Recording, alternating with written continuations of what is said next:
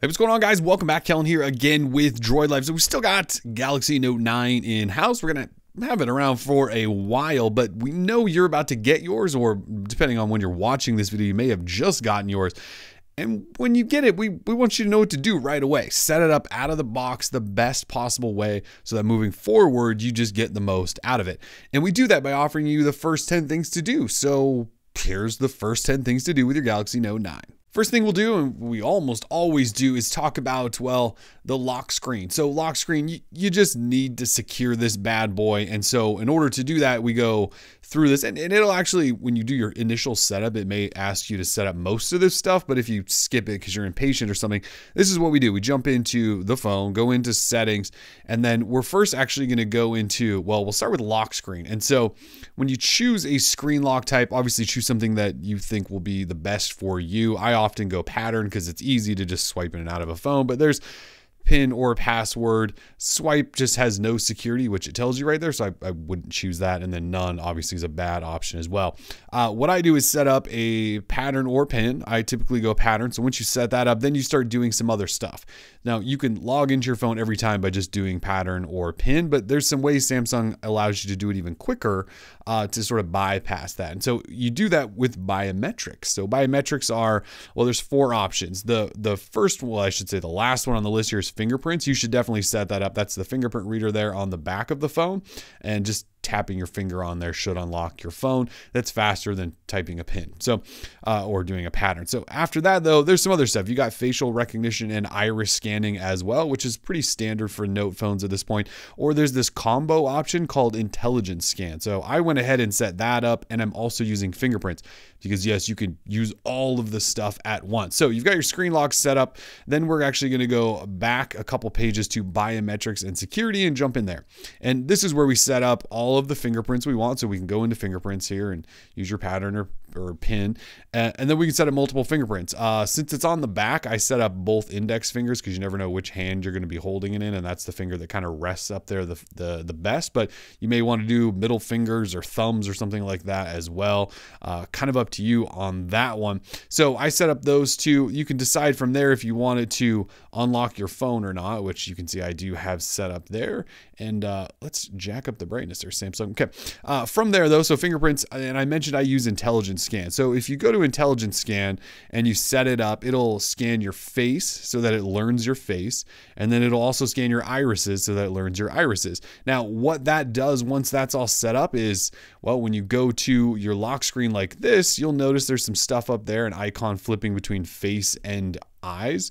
And what it's trying to do is it wants me to look in there. So it'll unlock with either my face or my eyes. You can see I twisted it towards me and it says no irises detected. I've got glasses on at the moment, which it doesn't exactly love. And I'm also behind a microphone, so it's not really going to scan my face, but I can just put my finger on there and the fingerprint works. So you've got multiple options. So if you set up fingerprints and intelligence scan and a secure pattern or PIN, you've got all sorts of levels of security, but the face stuff and the finger is how you do it very quickly. So I know this is a long drawn out explanation here, but if we lock, put finger on there, you can see it unlocks. And so far, this has been one of the fastest fingerprint readers I've seen from Samsung in a while.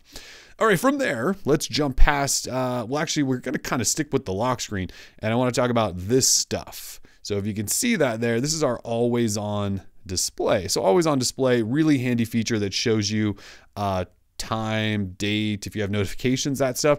It should be on out of the box, and there may be a tutorial on how to really go further and set that up.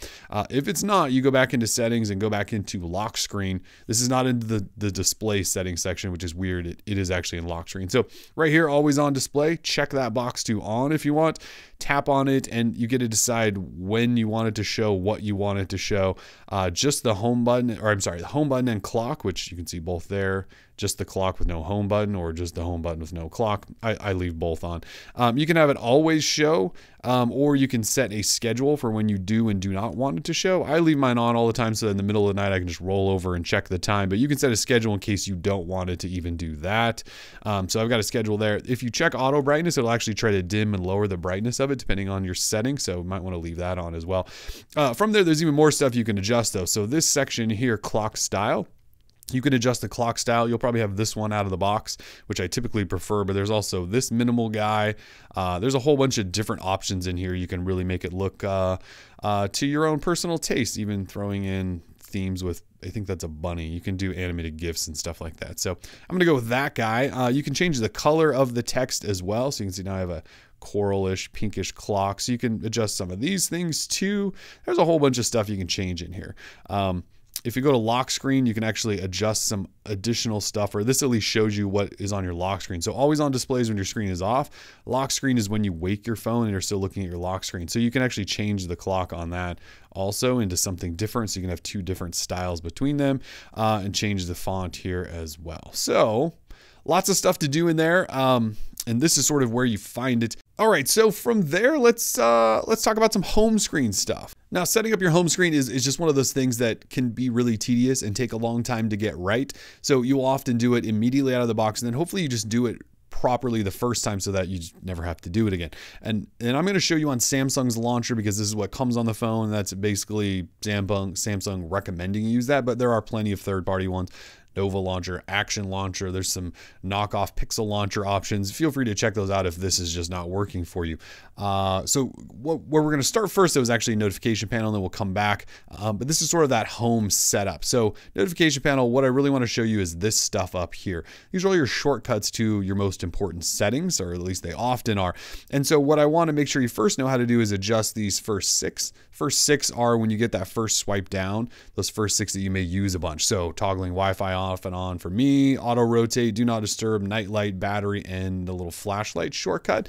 Those are the settings I use the most. So you want to adjust this setup by tapping this little menu and doing button order. And then from here, you can long press, drag and drop items to be where you want them. And so again, I set up my favorite six in those first six slots. And then after that, you kind of just do whatever you want to do. There's multiple pages up here, so you can really add a lot of different options up here. And when you're done, you just click done. Some other things to keep in mind are there is a brightness slider. You can see it's not showing with a single swipe down. Second swipe down does allow it to show, but if I actually tap this little arrow and I say show control on top, now with a single swipe, it is there. So if you constantly tweak your brightness slider, you may want to have it show in this view as well. Some other things, if you want to go into Bluetooth controls, if you long press on those, they will actually take you into that shortcut. Same thing works with like Wi-Fi. If I long press on that, it takes me into Wi-Fi settings. So if you need more settings, that is the quickest way to get into those. You can also tap on the actual word Wi-Fi, or say like the word Bluetooth, and it'll show you some of those settings without actually going fully into those settings. And then you turn them off and on just by tapping on the icon up top. Hope that makes sense. Anyway, so get your notification panel set up. It's an important thing. So back home though, let's talk about how to set this up. So this is Samsung's launcher. You swipe it up, that gets you into your app drawer, and then you swipe left to right to get into your apps. There's also a setting where if I swipe down, I can bring down that notification panel without having to go all the way up here. You'll notice if I swipe down right here, see that it comes down. That's not actually on out of the box. So if I long press here and go into home screen settings, there is a quick open notification panel setting. I would toggle that on. If I toggle that off and I swipe down, it actually opens the app drawer, so you can go up or down. That's weird to me. So again, go into home screen settings and turn that on. From here, you can adjust grid sizes and things like that. You can decide if you want app badges to be on icons, or if you want your newly installed apps to just automatically go onto your home screen, that sort of thing. Feel free to dive into some of these settings. But when you're actually on this page, you can pinch, and this will allow you to edit all of these panels. So if I just want to get rid of a panel, there is an actual trash button up there. And same thing here. So you can just delete an entire panel. So out of the box, like I had a bunch of bloatware on this second page. I just hit the trash button and it wiped it all out. And then you can hit this plus to start a new fresh screen if you want, or get rid of it. You can make this one your home screen instead of maybe this one. I do want that as that. And then of course over here is where you decide if you want to use a Bixby panel or not. So show you that. If we go home here and we swipe over, you do have a Bixby panel that you'll set up. We'll talk more about Bixby in just a little bit, but if you do not want that panel at all, you just pinch, swipe over, turn it off, And now if I swipe that way, there is no Bixby panel. To adjust things, obviously long press an icon and you can just drag it wherever you want and drop it someplace. You can long press to get some other shortcuts like removing it from home. If you want to uninstall the app, this is probably about the quickest way to do it. You'll see some of those app shortcuts by long pressing on apps that support it. And there's also a way to select multiple items. You tap that, it goes into this select all mode where you can then remove them all from a home or even create a folder out of all of those things you've selected. To get out of that, you just hit back. So one quick shortcut there. If you swipe up in here and let's say you want to add an app to your home, Samsung kind of makes this a little more difficult than it is. You long press and you can drag it to these blue areas or just kind of hold it for a little while and then eventually it will go home and then let you add it. If you want to start adding folders quickly, what I recommend doing is long press and then do select items and then just grab a whole bunch of items that you want to make into a folder and then create folder and then name it whatever you want. And now you'll have a folder and you can grab that then and then drag that home. And now you have a folder full of all of your favorite apps or whatever you've created right there. That's probably the quickest way to do it. To get rid of it, you just delete folder. So that's kind of your home screen experience. That's a brief overview in case you didn't know exactly how any of that worked. Just remember the pinch, remember the long press to get into some other settings like changing your wallpaper, widgets, and themes, swiping up, turning that setting on to swipe down to get into there so you don't have to reach all the way up, and you should be pretty good to go from home, especially once you've set up that notification panel as well. From there, let's go ahead and talk a little bit about Bixby. I know I brought it up, and if I swipe over, well, I still have it off. So let's pinch over, turn Bixby on. So Bixby, this is obviously Samsung's assistant.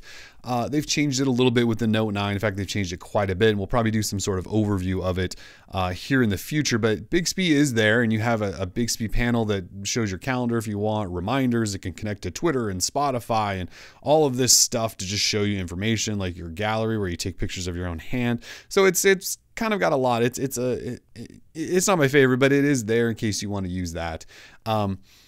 The other thing is you do have a Bixby button. So this phone has a Bixby button, and if you press that button, it opens Bixby and it asks what you want to do with it. It's voice controlled. It can control settings and things like that on your phone. It can get you the weather, and you can see here it says I can book hotels, and with Bixby Vision I can scan stuff or whatever. So Bixby hasn't changed a ton in terms of just being Google or Samsung's assistant, but they're trying to update the UI and maybe make it slightly more simplified than it used to be.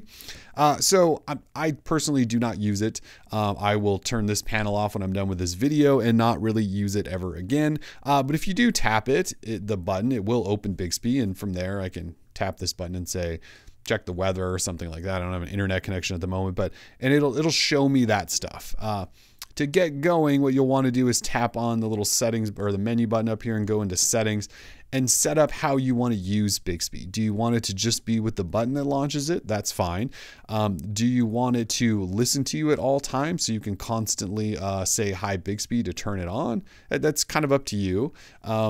I do have mine set right now to do a voice wake up because I'm testing it. So if I do say that hot word, it will launch Bixby and then go into allowing me to run commands and things like that. So you can also allow it to run while your phone is locked. You can decide if you want to get voice responses from Bixby or if you only want to get those when you have, say, like a Bluetooth device or headphones set up. So there's some things to set up in here. One thing you can't do, at least at the time of this video, is turn that button off. So in previous Samsung phones, they did allow you to disable that button from actually working.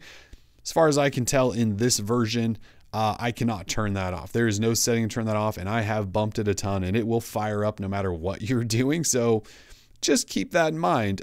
Here's Bixby. I'll let you guys decide if you want to use it, but those are just kind of the general settings. Tap the button, go in here, go into settings, and kind of set up the voice style you want.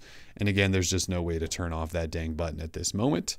That's Bixby. From there, let's actually talk about a feature you probably will get some use out of that's unique to this phone, and that's this guy right here, the S Pen. So as I mentioned in our unboxing video, the S Pen is quite powerful with some new features in this particular Note device. It has Bluetooth, has a battery inside, but it has Bluetooth, so you can do some remote things.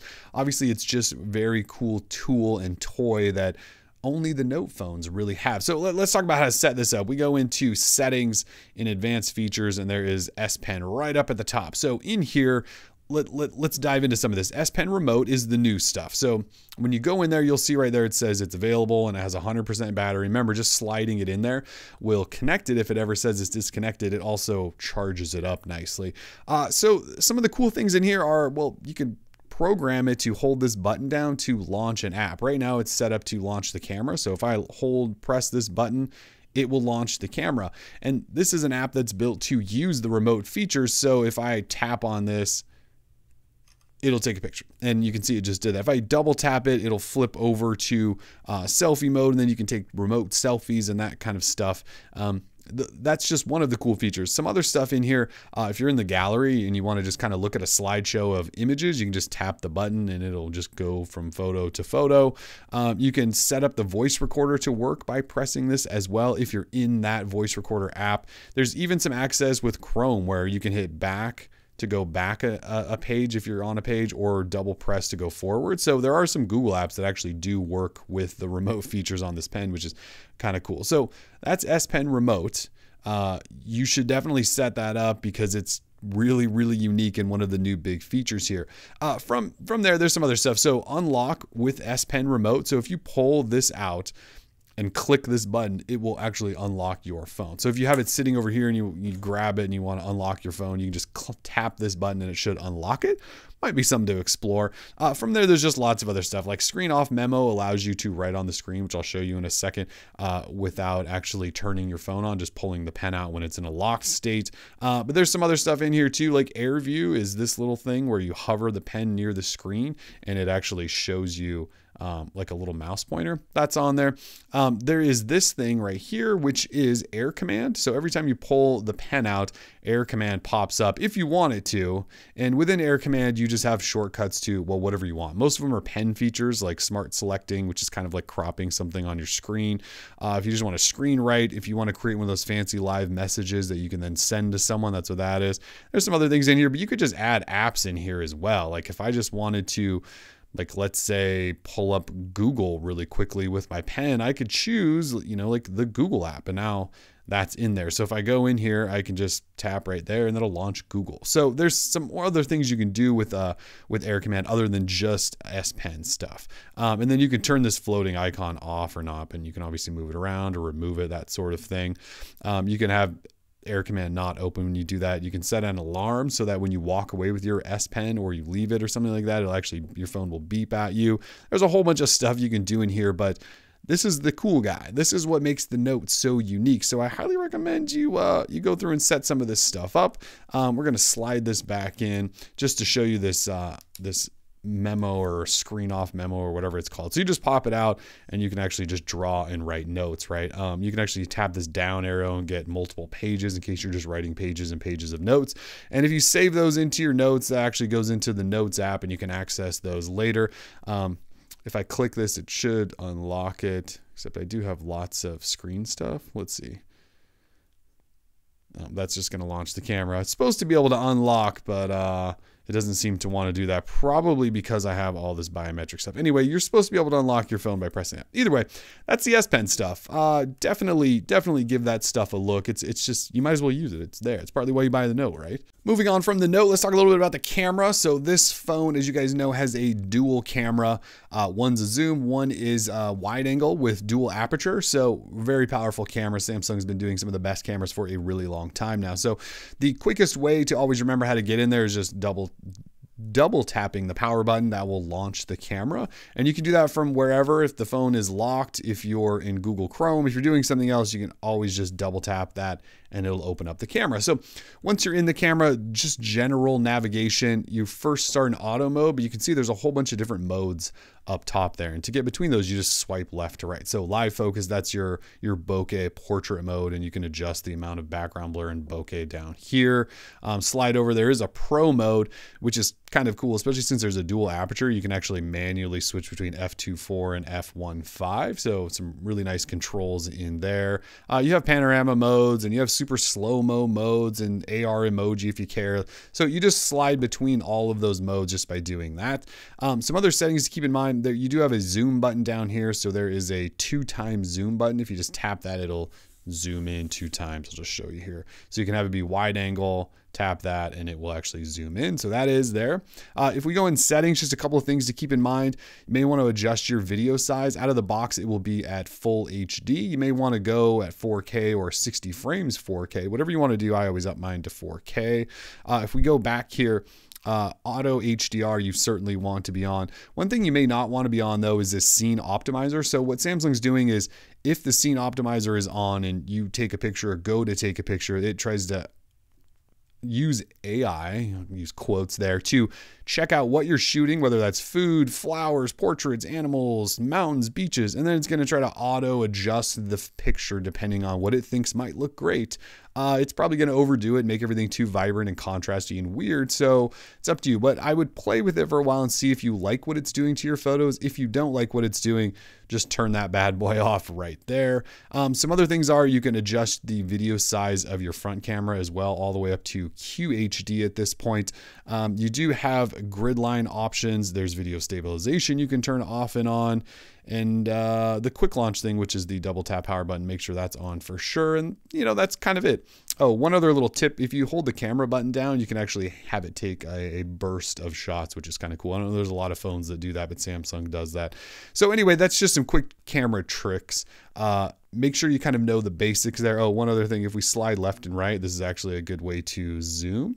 Rather than just going full 2x, you can kind of drag the shutter button back and forth and it will zoom.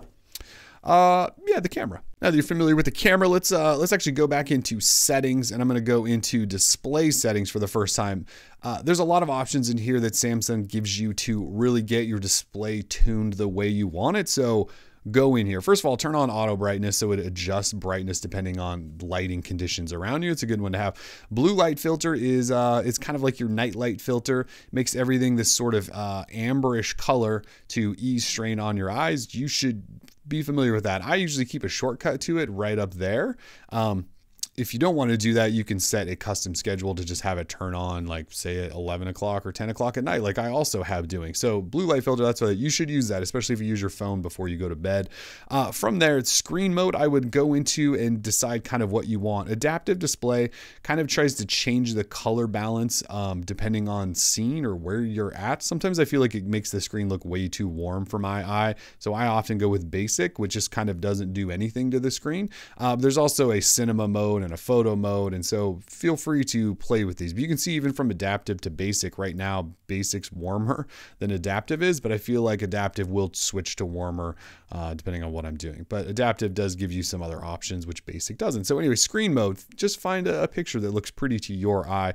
Out of the box, my phone, this phone in particular, was set at full HD. Since this is a quad HD display, I went and ramped that up. You may want to do that. If we scroll down here, this phone does have an edge screen, which if I turn this on, you should get a little panel that I can swipe out here to get into some edge stuff.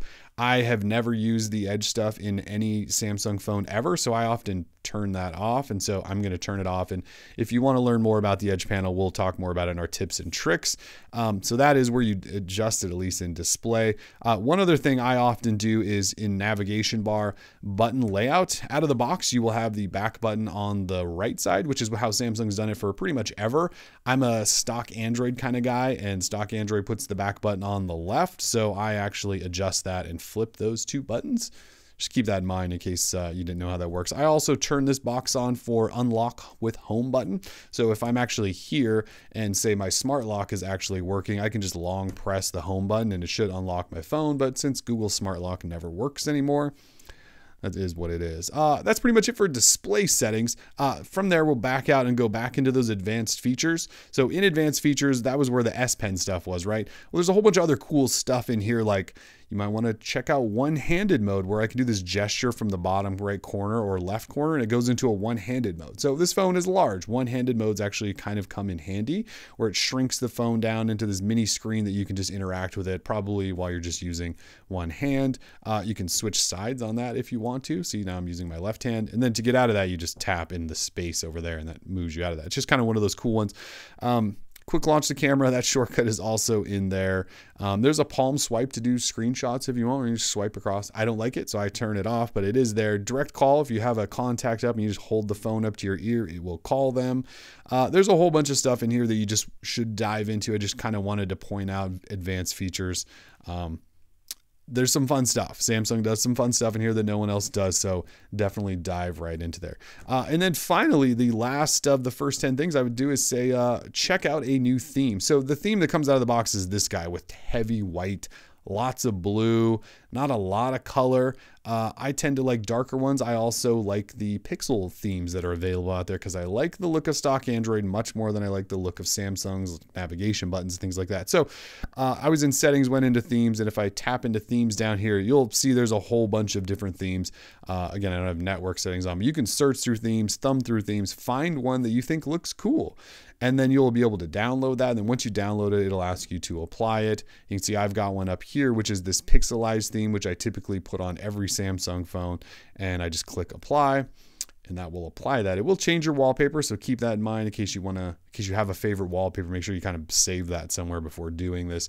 But there you go. Now I have a new theme, and you can see I've got those pixel style buttons down there on the bottom. If I swipe my notification area, I do have a dark panel up here.